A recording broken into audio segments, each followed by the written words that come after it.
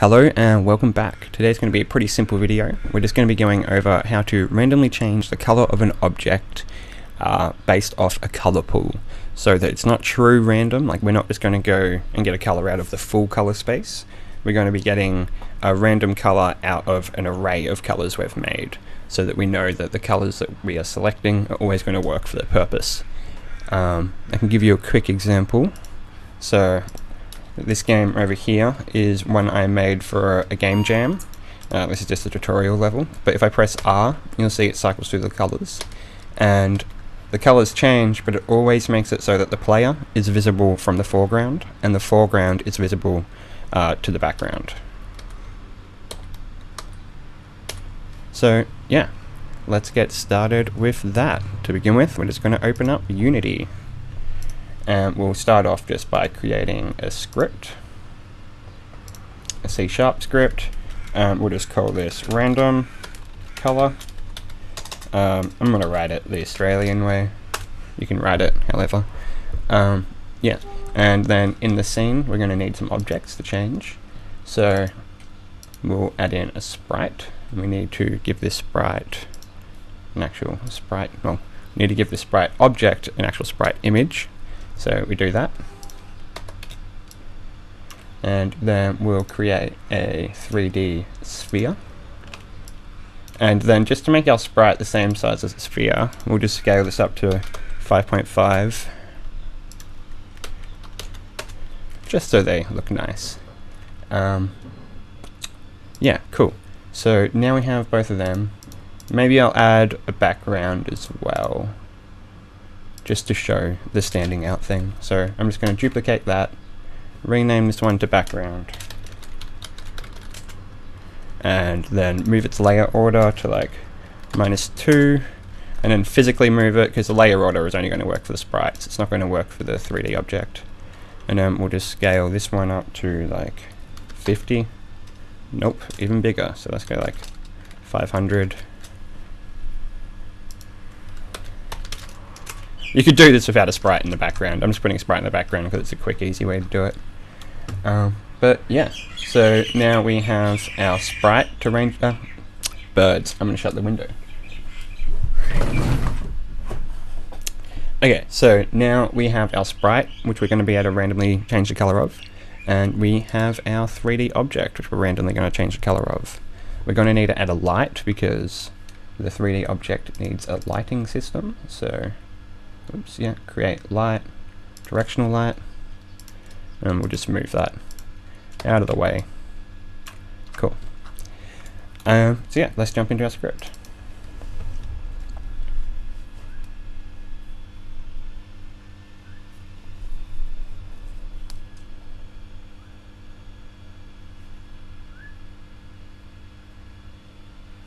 Should have loaded Visual Studio beforehand. Cool. Okay, so as always, I'm just going to move these brackets down because I prefer them like that. And now we're going to need to start declaring some stuff. So we're going to need to have a public color, but it's going to be an array of colors. So we just add our brackets, and we'll call this our color bank. We're going to need a, yeah, do we want them now? Yeah, we'll just do them now. We're going to need a public bool, just call it mesh, and we're going to need another public bool and call it sprite, just because we're going to need to use different code to change a mesh and to change a sprite. That's the reason why I put a mesh and sprite into scene, so you can see how to do this for 3D or for 2D.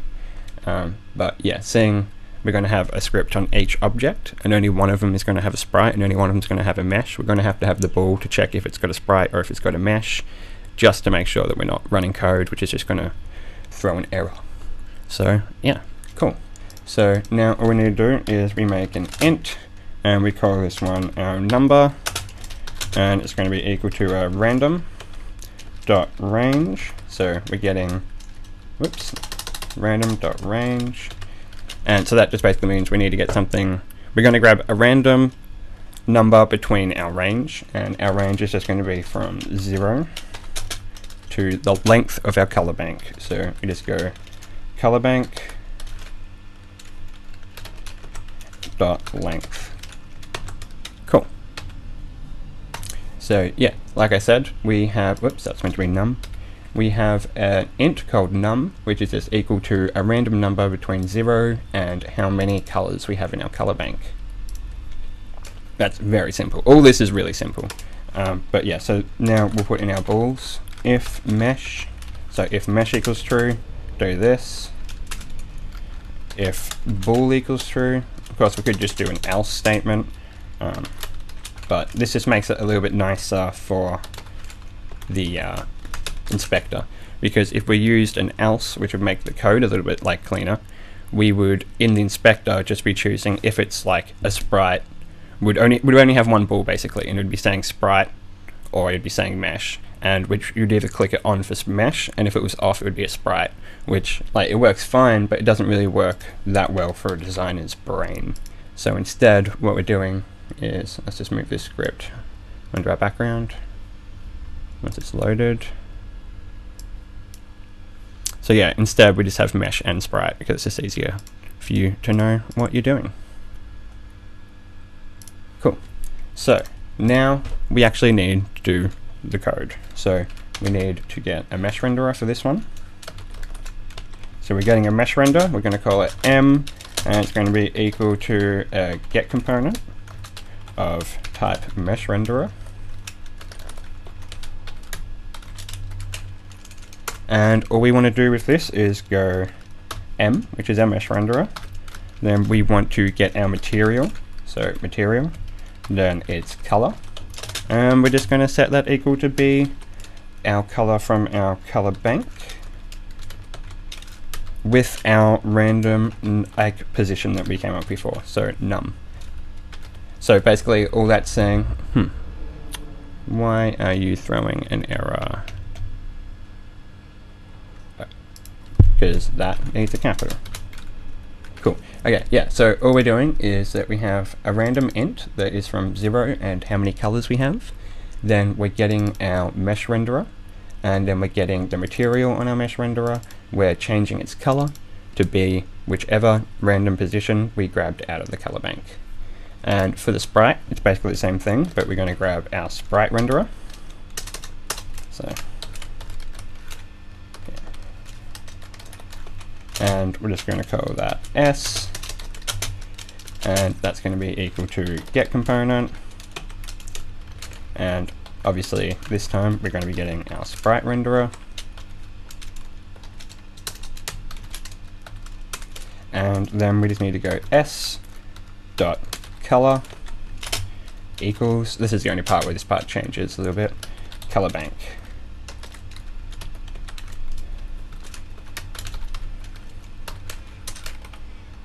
Cool. So yeah, with the 3D object, we have to actually get the mesh renderer, and we need to get its material and change its color.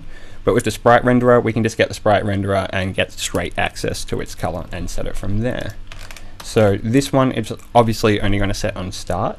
So let's come back into Unity. We still need to define our color banks and stuff as well. So we will grab our script, we'll put it on our sphere, and we'll put it on our little sprite over here. And now let's come over here, and this one's a sprite, this background is a sprite, and this one here is a mesh. And now we need to set the colors. So for the background, we'll just move the background so it's a little bit not as confusing. Yeah, so let's just say 3 colors for the background. We'll make it just blue, green, and red. Keep it simple. Then for our foreground objects, we'll also, for our foreground objects, we'll also give them 3 colors. But instead, let's go like yellow, orange, and pink. And then instead of just having to do this again on the 3D object, we're just going to come over to here, copy our component, come over to here, and paste its values. but now of course we pasted that it's a sprite, so change that back to mesh. And now if we press play, we get random colors. But that happened in the start, so let's just move all of this into update so that we can cycle through it. So just put that down there. Actually, let's do that in a second. Let's add our if statement first. So if input dot get key down, then we want to get our key code. What button? Let's just do R. Paste that code in there. So now whenever we push R, we're going to run this code. Press play. Should have put my phone on silent. But yeah, so now when we press R, we will cycle through our colors. Because we have 3, obviously it's not going to change every time because it's a very low amount of colors. But yeah, there we go. Random cycling through a color, well, a color bank. So like I said, if we wanted to do true random, we'd just be going from the whole color space, but we're doing it this way so we can actually design around the needs of the game and make it so that everything actually works color wise, because obviously we don't want to have 2 things the same color if they're meant to stand out from each other. Yeah, so I hope that was helpful. Yeah, if there's anything else you'd like to see, leave a comment down below. Always like the video, that helps a lot. And yeah, I really need some more subscribers. I need to get to 1,000 subscribers to be able to monetize my channel again. So yeah, that'd be cool. Have a nice day.